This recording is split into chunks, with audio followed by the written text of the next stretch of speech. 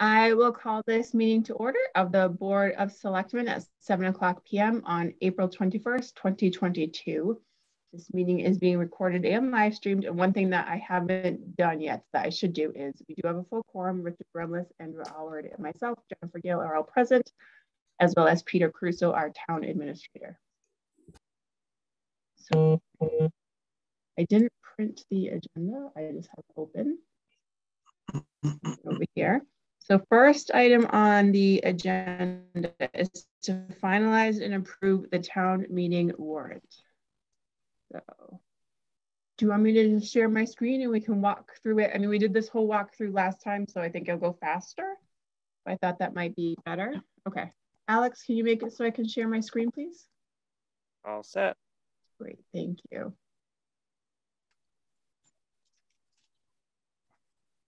Can everyone see my screen?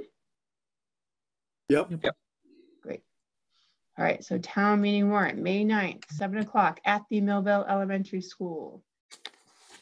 Okay. So Article 1, monetary increases. This is a standard Article 1.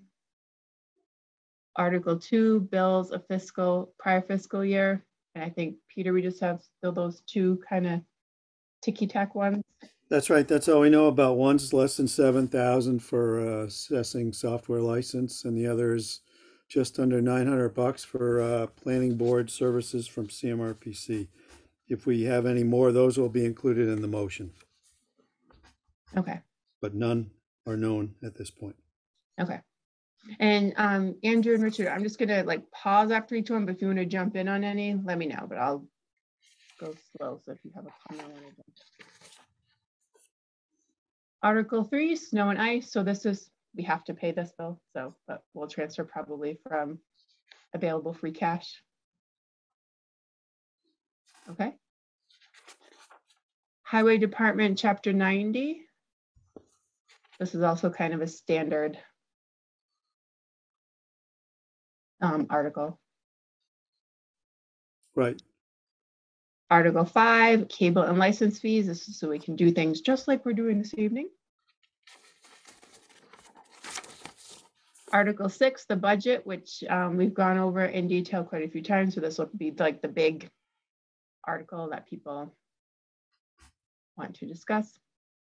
Right, and Finance Committee is having a meeting next Wednesday night or Thursday night by Zoom, where they'll go over the budget again. Then they have their public hearing on May 2nd. May 2nd, when our Board of Selectmen meeting is? I mean, May 4th, excuse me. Oh, okay. May 2nd. Yep. Okay. Article 7, so purchase of St. Augustine Church property. Right, so that's the same basic thing. It's just been adapted a little bit for legal wording from council, and does not include a dollar amount in the warrant article. Any dollar amount, should this move forward, would be done in the motion. Okay. So with this one, I'm okay leaving it for now because there's just so many moving parts. I would hate to take it off. And then we're like, wait, this just came about and it's amazing. And then we're like, shucks, special town meeting, July 2nd. That'll be fun. Right. So if you, so the question is whether you want to discuss this further in executive session or just go with what you're talking about and, firm it up further when you get to your May 2nd meeting, which you can conceivably do. This keeps it there. It's the proper wording. The motion allows for any amount should there actually be action taken, and presumably by town meeting and even possibly May 2nd, you'll know more to have some further discussions, which you can do in executive session.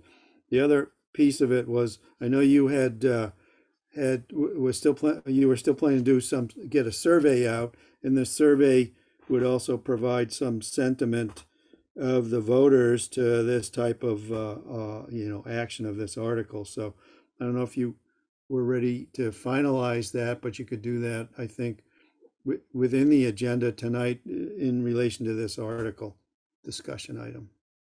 Yeah, I think that's there. I think the only, we'll come to the, if we can cover the survey. I just think I had one question. I hadn't looked at it in a little bit to add one question, but let's let's do the article and then we can finish. Okay. I do think we want executive session, even if just to go in and say, Yeah. like it might be a 2-minute discussion.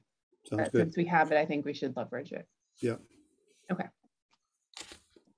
Article 8 is OPEB. So we have a commitment or liability to fund post-employment benefits. So we try to, well, once we get free cash and all that, then we can decide the amount. Is that the course of action, Peter? That's correct. Okay. Likewise in the next two articles. Yeah. The only thing I'll just add for stabilization, capital stabilizations, we typically keep that at about 200,000. I think it's down like around 40-ish. So probably put 40,000 in there, and then the rest will go into general stabilization. Article 11 is unnecessary, I believe, Peter. If Article 6 is approved, this is OPEB for the school. That's correct. You recall in the budget that you currently have, and which hasn't changed so far, there's an OPEB contribution included in the operating budget of Article 6. And it's actually at the rate of 200,000. So there's roughly 48,000 and some change in the budget for that. So if the voters approve that budget totally, Article 11 will be unnecessary and you can take no action on it. Okay. Article 12 is school committee stipends for the BMR school committee. Article 13 is a bylaw update for Council on Aging and has the updates that we discussed. Article 14 is cable appropriations again, so we can do things like we're doing tonight. And then Article 15 is to amend the town bylaws for personnel. And this, I'll turn it over to Peter because I know he worked with a consultant on this. Yep, so this is principally the wording that the consultant provided looking at our personnel bylaw, chapter 20. This is, in the explanation that will be provided to voters. We'll talk about this as, current best practice.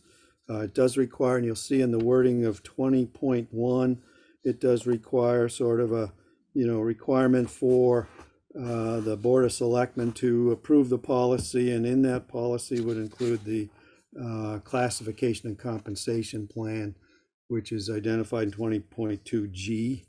And if this, as you recall, this was on the draft warrant, or this was on the warrant for the special town meeting that was never held. It was supported not 100% by the Board of Selectmen, and it was not supported by the Finance Committee. So you'll see that we've added Article 16 in case Article 15 fails. Yep. And then so should Article 15 not pass, then as Peter just mentioned, we need to update our table, which we have not been diligent about. So then this would mean we'd have to have this table. That's right. In the bylaws. And this needs to be updated annually? Well, it should be updated annually. The bylaws don't have that specific requirement that I recall. Okay. But in any event, it's easy to it's fairly straightforward, so it probably should be. What you see there is basically the rates from the one that's currently in the bylaws, updated for the 2% increases, and then the 3% increase for this upcoming fiscal year. Okay. Added in building inspector. Those subject to employment contract, if you actually look at the bylaws, those are not applicable to the compensation plan if there's an employment contract. So that's in your existing bylaws. Okay. And then given to the hands, 21st, blah, blah, blah. So then we sign 7 copies and it gets posted and the end. That's right. So it would require you to sign it over the weekend or latest, mid-Monday morning, because it has to go out and get posted by the constable on Monday. Yep. So I'll probably go by like first thing Monday morning, like 9 a.m. Yep. So there are 7 copies of this as you currently see it in the drawer in a folder in that little cabinet. And then Peter, are we still doing just the chair can sign, or no? I think can we make a motion? Yeah, however you want to do that is fine. Mhm. You can do it that way, or you can, two or three of you go in and sign. Sometimes it's difficult to actually physically get there to sign. So Yeah. I think that's your prerogative. Okay. Like, got to be done by business Monday hours, morning. Peter? By No, business hours. No, you can go in. You have a fob, right? Don't you? So you can go in through the vestibule. I don't. Oh, you don't? I thought she gave you one. Okay. So No. yeah, business hours on Monday if you can do it. Okay. I'm not trusted yet. I'm still a junior person. No, you should get that right Well, you should away. get that. Yeah, I thought she That's an oversight. set you up on that one. No, Yeah. otherwise I would just zip right down and sign that. Right, right. Yeah. So I guess, so I can definitely get there first thing Monday morning. Andrew and Richard, can you get there first thing Monday morning too? Or if you can't, you can? Yeah, Okay. that should be fine. It'd be easier to come and go as I pleased, but I can do that. Okay. Yeah, I'll probably swing by sometime Friday or Saturday. Okay. Sounds good. And then, so then we won't do any kind of signature when we vote to approve. We can just make it, we accept the award for posting. But any concerns from Richard and Andrew? Like, I think the warrant's good. We've been looking at it for a few meetings now. I'm very comfortable with everything that's here. Like I said, the only thing that would be Article 7, we might remove at the time of town meeting if we get other information between now and then. And then same thing with 15 and 16. I think everything else is fine. Yeah, no objections here. Yeah, I don't have any objections. I do have one small question. Is the Finance Committee with Article 15, have they given it up or down, or do we know what they're thinking? So they won't vote on these until they have their public hearing. Okay. Okay. And you'll be slated to vote May 2nd for your recommendations. Okay. Mm-hmm.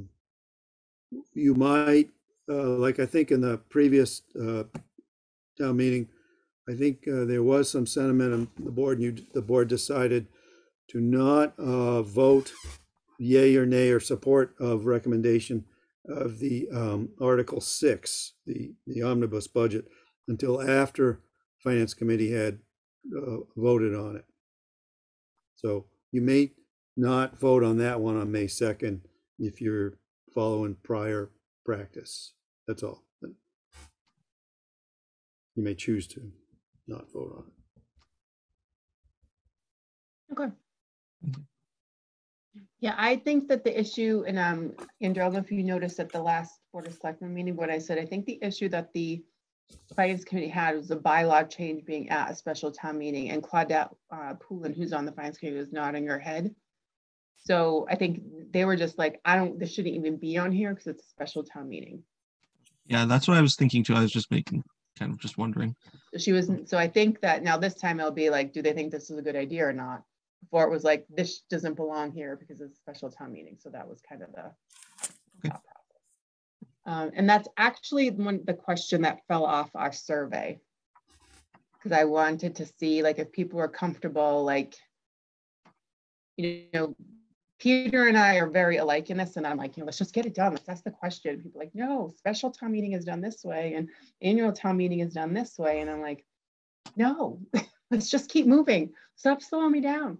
But if people in town are like, no, I want special town meeting for exceptions, and annual town meeting is where big business is done, then that's how we'll operate. I'm here, I feel very passionate about doing what I think the majority of people want to see. Not, even though it will pay me to be like, oh, we could move this faster. But if that's how people in town want things done, then I think it's our duty to execute things the way that most people in Millville want things done. So that I'll make those updates and send the survey around again, but that's what I wanted to add back in as a question around the process around town meetings. How would you like to see us manage and organize town meetings? Right. And the warrant is entirely up to the Board of Selectmen. There are no, bylaws that tell you what you can or can't have in a special town meeting or the annual town meeting. And just as Jen said, you know, the key is in some of the matters that were brought forth in the special town meeting, like this article, it was really just trying to do the business of the town and Yep. do it when it's available to be done. That's all. Yeah, keep it moving. Because like being in the private sector, like things just move so much faster. It's very different. It's very different. That's all. Okay. So looking for a motion to approve the warrant for the May 9th town meeting for posting and distribution. So moved. Thank you, Andrew. Looking for a second. I'll second. Thank you, Richard. Any further discussion? Okay, all those in favor? Richard, you're at the top of my screen. Aye. Andrew? Aye. And Jennifer is aye. Okay, great. So everyone needs to sign, let's say before 10 a.m. on Monday. And then the constable, because they have to post it in 7 places. I remember it was like at George's, I think somewhere else it was, okay. All right, well, since I have my screen open, we can just go to the agenda, we can share, okay. Public comment? Andrew, is there anyone? I'm sorry, not Andrew, Alex, is there anyone on, I do that all the time. Is there anyone on who wants to ask a question or has a comment or? No, I don't have any comments. Okay. And if I could just, agenda item 3, there are no items within 48 hours to bring forward tonight, just to go on the record on that. Thank you, Peter. I'm sorry, I blew right past that. I just missed it, even though it's literally right in front of my face. Okay, so next meeting is May 2nd, and we'll do signatures as we discussed before 10 a.m. on Monday. So I'll read the motion then to enter executive session. So I move that the Board of Selectmen enter executive session by roll call. Move that the Board of Selectmen enter an executive session per Massachusetts General Law C-30A, Section 21A6, to consider the purchase, exchange, lease, or value of real property if the chair declares that an open meeting may have a detrimental effect on the negotiating position of the town, only returning to open session to adjourn. Looking for a second. Second. Thank you, Andrew. Any discussion? So all those in favor, roll call vote. Richard? Aye. Andrew? Aye. Jennifer is aye. Okay,